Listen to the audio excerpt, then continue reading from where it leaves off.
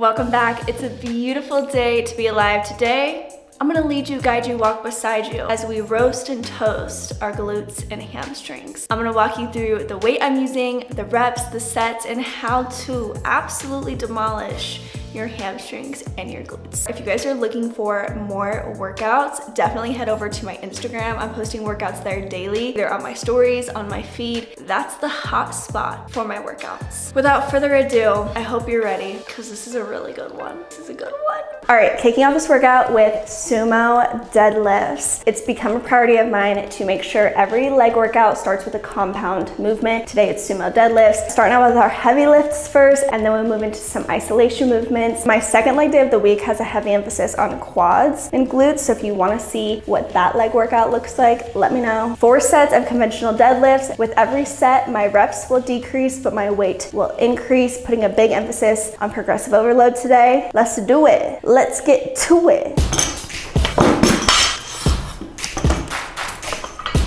All right, setting up for barbell sumo deadlifts, taking a wide stance here. So 1 step, half shoulder width apart, toes slightly pointed out, pulling the bar up to your shin. I prefer a overhand grip here. A few things I think about before actually pulling the weight: bringing the bar to my shins, sitting back into it, pulling my shoulder blades down, squeezing my lats, taking a deep breath, and bracing my core.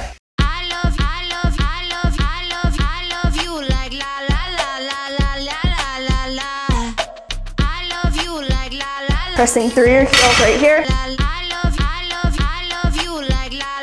Deep breath.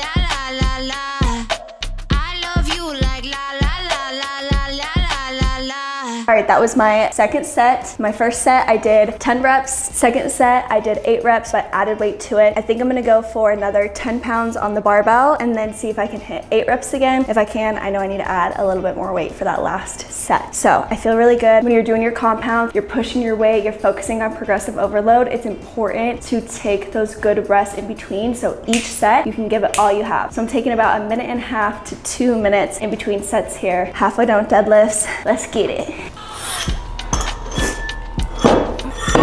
All right, going in for third set here. Added 10 pounds to the bar, same thing.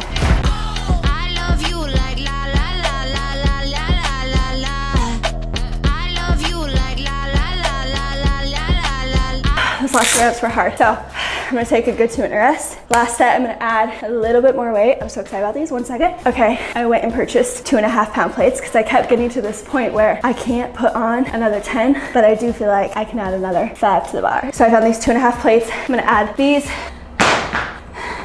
See if my last set, I can get 5 reps, and then we'll be done with deadlifts for the day. All right, you guys, last set, best set. It's not my last set of the day, but you know what I'm saying. I love you like la la la la la la la la. I love you like la la la la la la la la. Whew.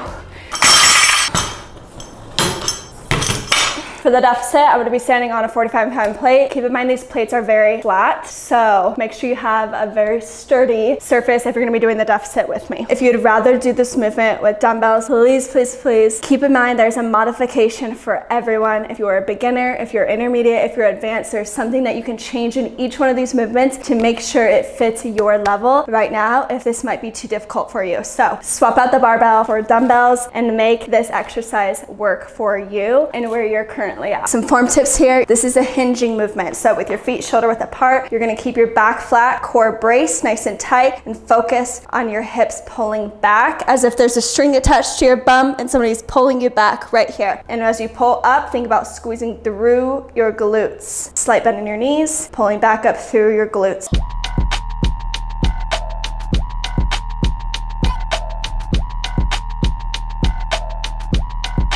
Big stretch in your hamstrings, pulling through your glutes, right back up.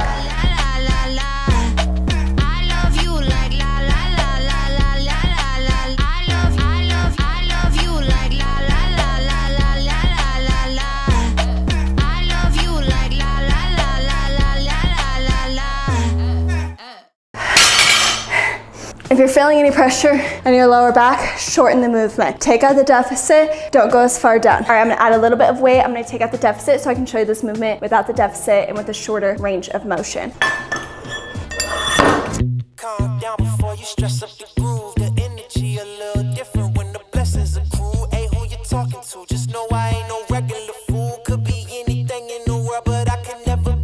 This is one of those exercises that I love stopping just short of a full range rep, because by stopping just here, instead of coming up a little bit more, you're keeping all of that tension in your glutes the entire time. So through all 10 reps, you have tension in your glutes instead of stopping short and eliminating that tension right here. Remember, pulling up through your glutes. Connect your mind to muscle here so that on the way up, you're physically pressing and squeezing through your glutes.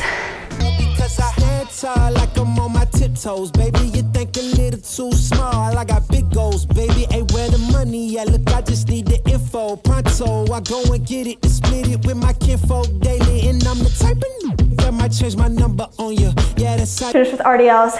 Now I'm moving into hip thrusts. Hip thrusts have quickly become my least favorite exercise.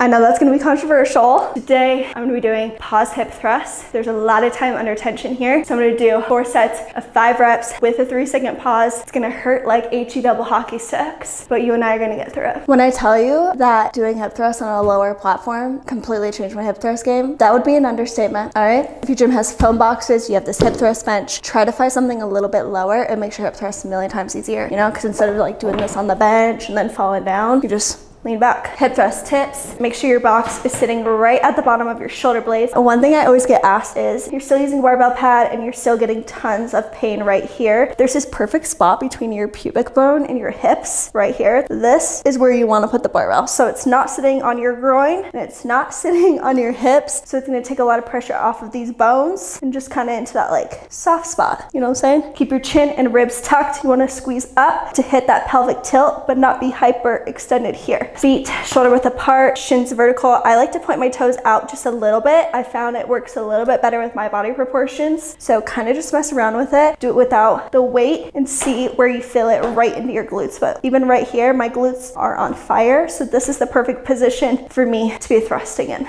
4 sets, 5 reps. Don't be afraid to add a little weight to your barbell. If your form is perfected and you feel comfortable adding weight, do it. If there's one thing I've learned over the last year, sorry to be dramatic, but you're stronger than you think you are, okay? Both mentally and physically. So toss a little weight on there if you can, but only if your form is staying perfect. 4 sets of 5 with a 3-second hold. I did these last week and my legs were shaking, so I'm a little nervous. I'm a little nervous about this one.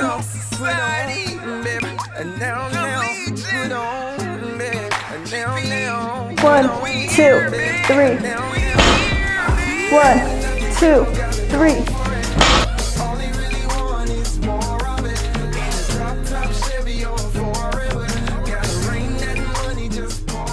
I'm gonna go ahead and add a little bit more weight. I'm gonna add another 10 to the bar here. All right, move it in to set 2.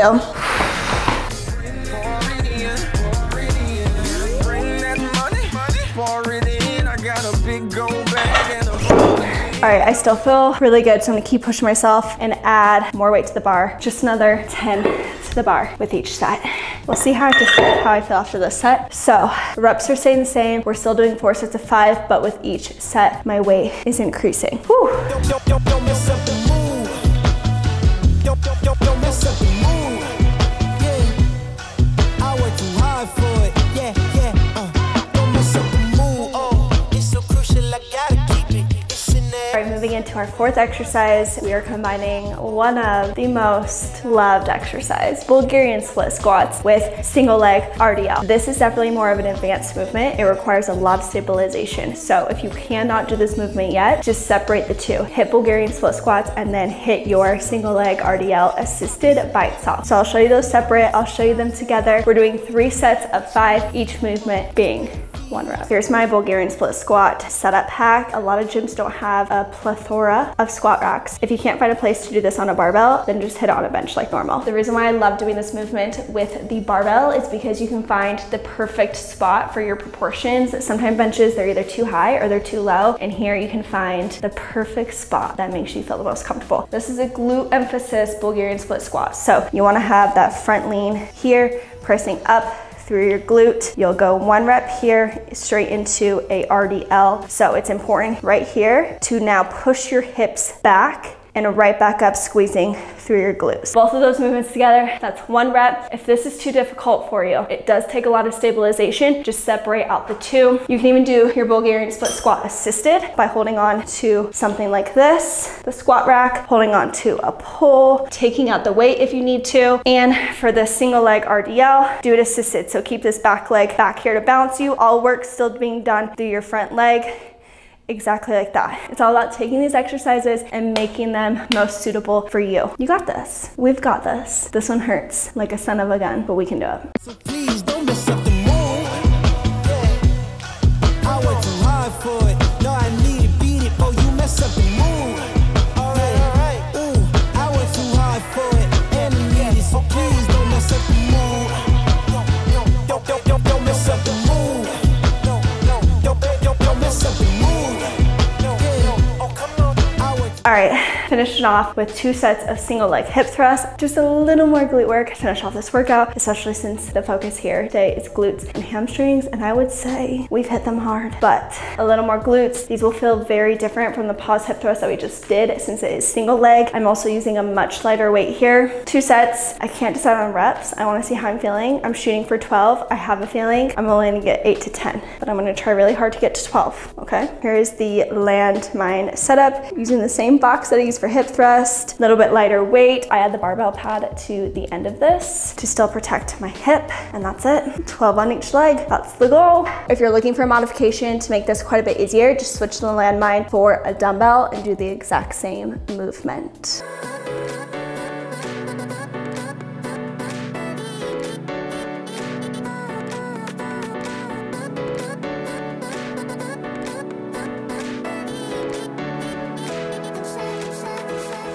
Okay, I made it for 12. Not as bad as I thought. Hitting the left leg for 12. Same pointers as before. You want the box at the base of your shoulder blades. Shin vertical. This leg's not being used, but of course, if you want to use it assisted, you still can, and do more of a B stance.